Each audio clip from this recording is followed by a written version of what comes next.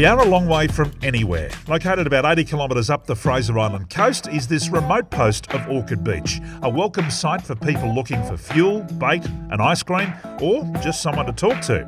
So I'm really not a fan of crowds, but at the same time I can get sick of my own company pretty quickly as well. That's why I love a place like this. Remote living requires a certain skill set, and you'd need plenty of that living in Orchid Beach. Donnie Mackay runs the shop here. He's been here for yonks and he says it's an interesting place to live. How many people living in Orchid Beach these days? Probably roughly 30, Yeah. thereabouts, yeah.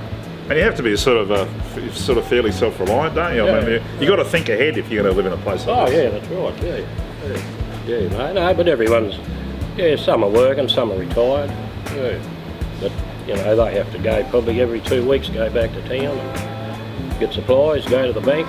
I think it's all about lifestyle now, isn't it? Like, even on the mainland, every second vehicle you see, like in Gympie, and that's a four-wheel drive, Is there anybody in Orchid Beach that doesn't fish? Yeah, me. You're too busy. Yeah, working mainly, What's the worst thing about living at Orchid Beach? You might get a flat beer or a dodgy oyster occasionally. No, you won't get a flat beer. It's a real outpost, isn't it? Because you can get fuel here, you can get bait here, you can get ice, all of those essentials that you'll need if you're heading up to the Cape. Most people would stop in here on the way through the Cape. Well, I do get people that camp at the Cape, they'll come down every couple of days for ice. And they can fill their water container up there, down here. What's the most popular ice block sold here? Oh, well, it depends. If you're a dad and mum, will they have the magnums and the kids will get the paddle pops.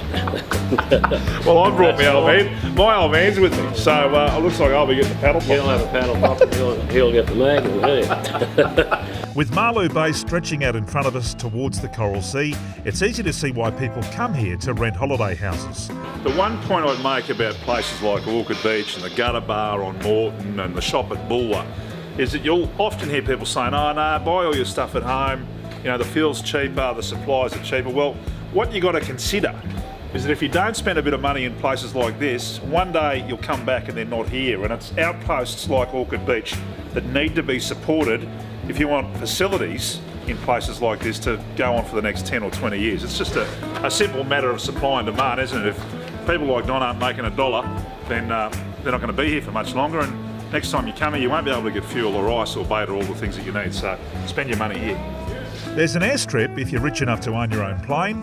Plenty of people launch trailer boats off the beach here, and the reward is spectacular fishing. So from here we're heading to Sandy Cape North. We've got to go via Ngala Rocks. That in itself could feature in the next episode. That'll be a story on its own. See you soon. ARB are the people to see to get your 4B to Orchid Beach and beyond. They're all over the country.